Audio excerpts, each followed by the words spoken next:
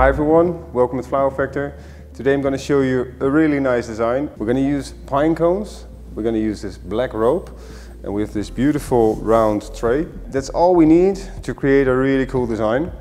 I'm going to start off with the pine cones, and basically we get the wire through, make sure it's in there, and we turn it around, doubling it again for some extra strength. And I'm going to slide it in.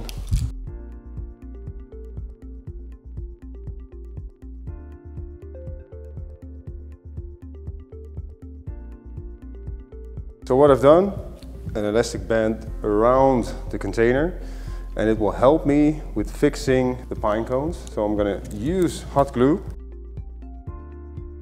and in this way it will save you a lot of time, and it works really easy.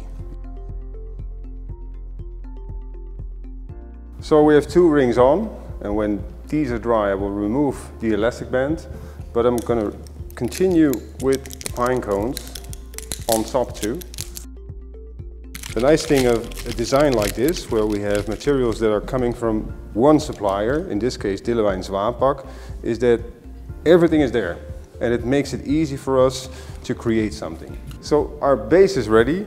We have a beautiful shape of the pine cones, and what we're going to do is have some fun with the flowers, in this case the allium, because I like to repeat the shape of the pine cones.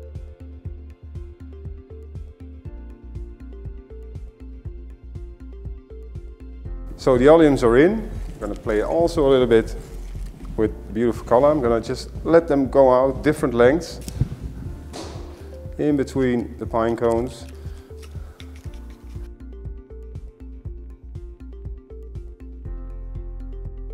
So this is already really cool. I'm going to finish it off with this beautiful black rope. I'm just going to use the rope to go over the design, like a little nice movement here and there going in between the pine cones. We can also fix it in between the pine cones. So with the rope it makes, I think, a beautiful image. Really nice to see that with the products of Dillewijn Zwapak you can easily create something that is really stunning and really impressive, but also very easy to make. See you next time here at Flower Factor. Bye bye.